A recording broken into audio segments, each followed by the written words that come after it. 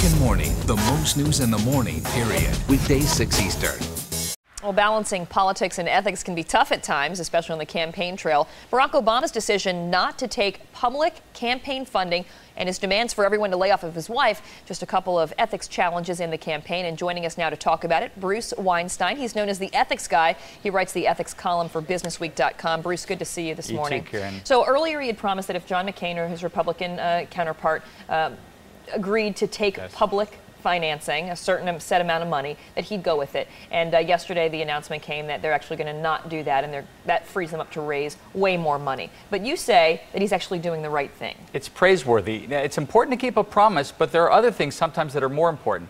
Let's say you promise your daughter you're going to take her whitewater rafting when you're on vacation in Wyoming, but it turns out that weekend the river is raging.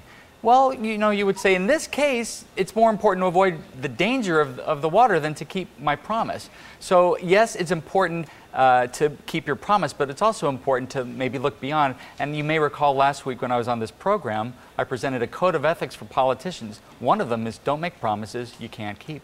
That may be the take-home lesson here. What about, though, the whole entire issue of raising money and being able to raise enormous amounts of money for your campaign? Well, the spirit of the law that John McCain co-sponsored in 2002 was an attempt to make sure that everyone's voice is heard. But the way it's played out, unfortunately, is that some special interests in political action committees are able to bypass the spirit of the law and to raise funds and engage in some unfortunate activities. And I think that's what Obama is trying to avoid, to make sure that everyone's voice is heard. And really, let's face it, that's really what the spirit of campaign finance reform is all about. It's interesting, Barack Obama's campaign staffers, and much was made of this, apparently asked two women who were wearing Muslim headscarves to step out of a shot that was going to be televised. They were standing behind him at a rally.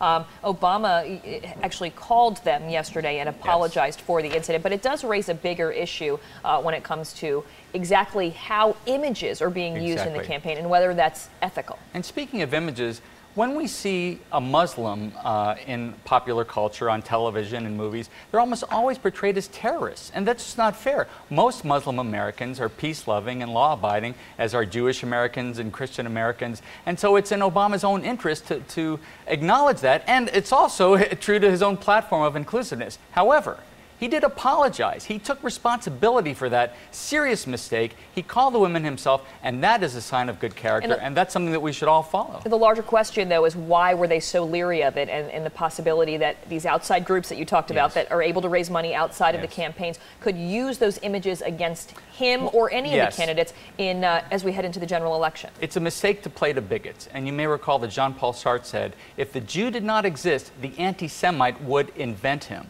So bigots are going to use anything they can, whether it's based in reality or not. So the right thing to do there would be to do the right thing, namely to include Muslim Americans in one's images, and just not even address the bigotry that's out there.